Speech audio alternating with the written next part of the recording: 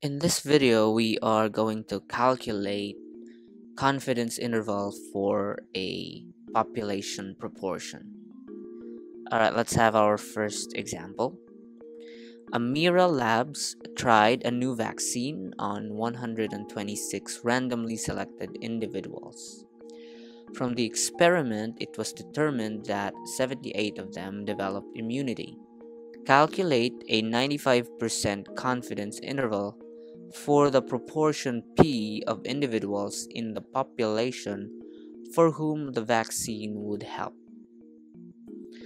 Okay, so the first step here is to calculate the sample proportion, okay? Because we don't know what the population proportion is, but we know what the sample proportion is. Okay, so let's calculate. So step 1 is to calculate the sample proportion. Okay, sample proportion. All right, and this is very straightforward. So the population proportion p hat, okay, so that's the notation for sample proportion. P hat equals the number of people who developed immunity from the sample. So it has 78. Okay, so 78 out of 126. So this is the sample proportion. Okay, so it's a fraction of the total number of randomly selected individuals. Okay, 78 out of 126. And we can also write this as a decimal approximation as 0.6190. Okay, all right, step number 2 is to calculate the standard error. Okay, so let's calculate the standard error. All right, so the formula for standard error is, okay, it is the square root of p times 1 minus p over n. Okay, so that's the formula for standard error. P is the sample proportion, I should say p hat, and n is the sample size. Alright, let's compute. So that will be square root of p hat is 0.6190 times 1 minus 0.6190 over n, which is 126. Okay, so then that will give us approximately 0.0433. Okay, step number 3 is to identify the associated z-score. Okay, so the z-score for the 95% confidence interval. Z-score for 95% confidence interval, and we know what that is. Okay, just look at the table. The z-score for that will be 1.96. all right, step 4 is we calculate the confidence interval.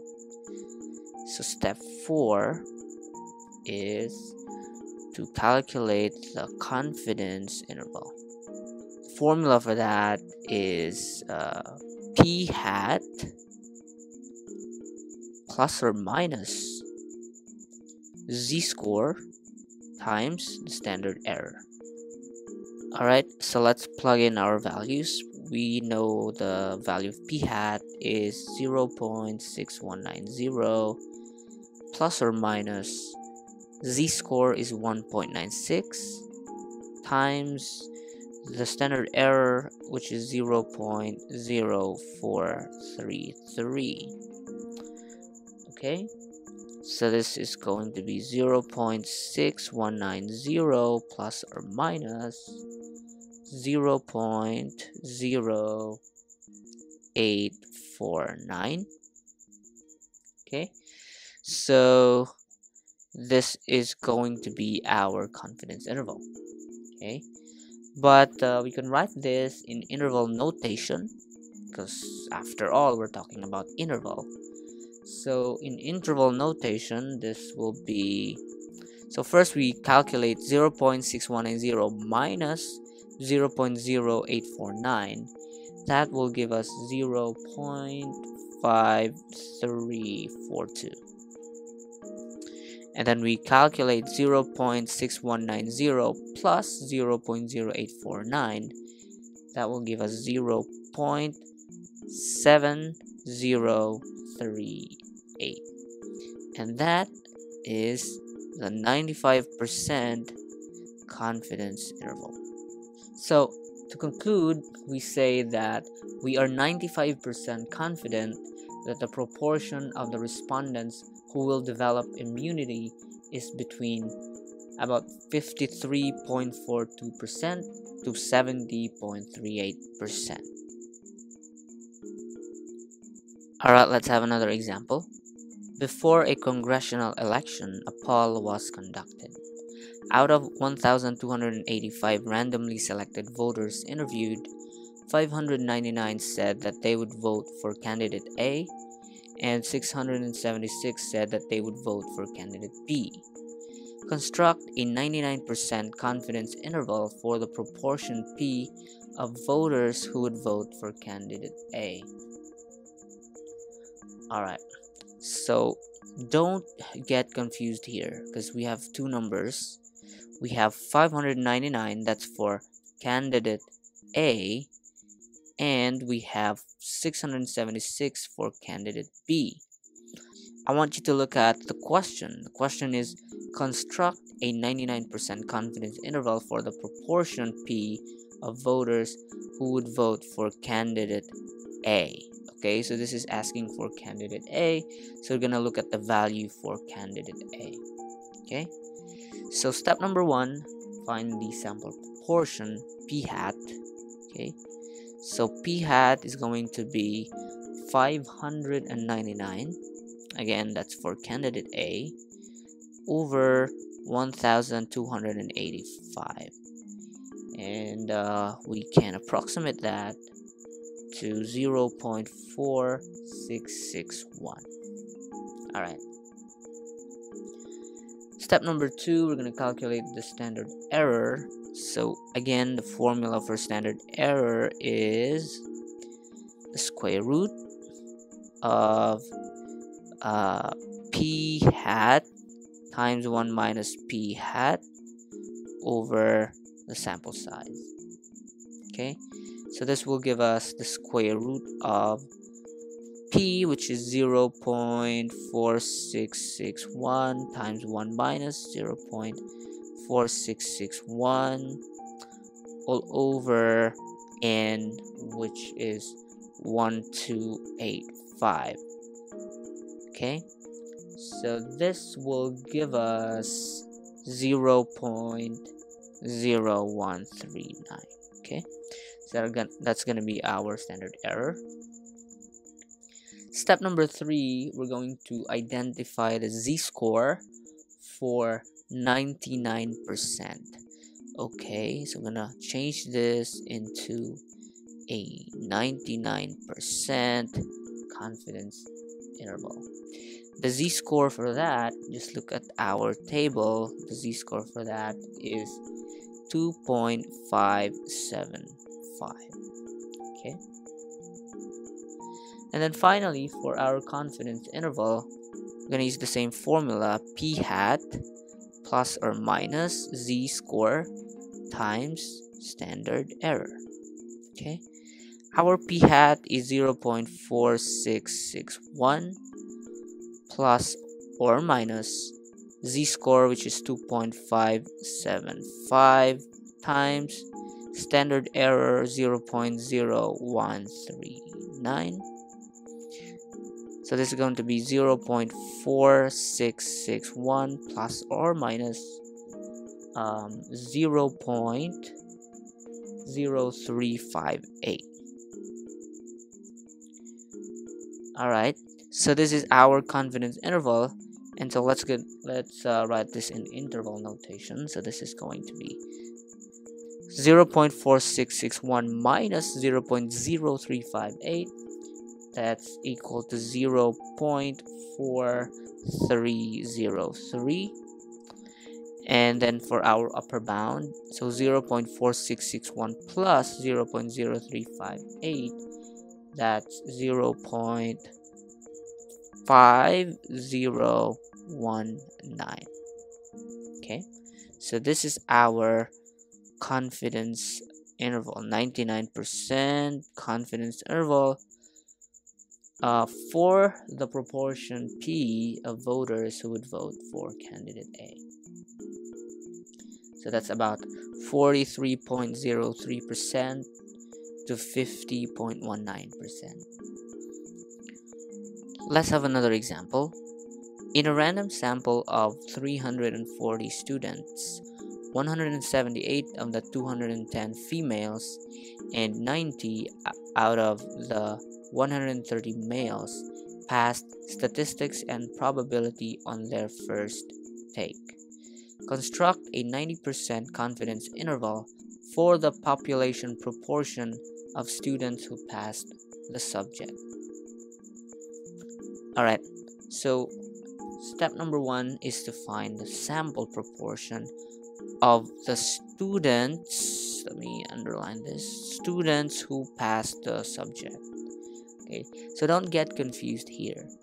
We have two numbers, 178 and 90.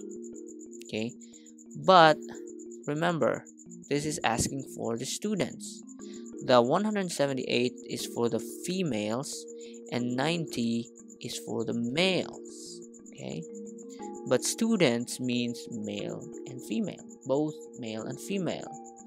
So what that means is just gonna add the numbers. So we're gonna add 178. This is for the male, for the female, plus 90 for the male, divided by the total number of students, which is 340. Okay, and so if we compute, we're gonna get approximately 0.7882. For the standard error, it's just gonna be the same formula. So just gonna plug in the values. So for p hat, we get 0.7882 times 1 minus 0.7882 all over 340. Okay, so this will give us approximately 0.0222. For the z-score, we need the z-score for a 90% confidence interval, so let's replace that. So that's 90%, and the z-score for that is 1.645. Step 4, we compute the confidence interval. So just gonna plug in the values. 0.7882, that's for p hat, plus or minus the z-score is 1.645 times the standard error is 0.0222. So that would be 0.7882 plus or minus 0.0365. That's our confidence interval. We're going to write that in interval notation. So that will be 0.7517. So basically that's 0.7882 minus 0.0365. And so for the upper bound, 0.7882 plus 0.0365, that gives us 0.8247. That's it.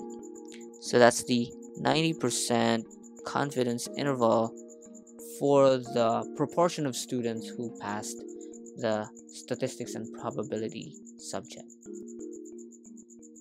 So that's about 75.17% to 82.47%.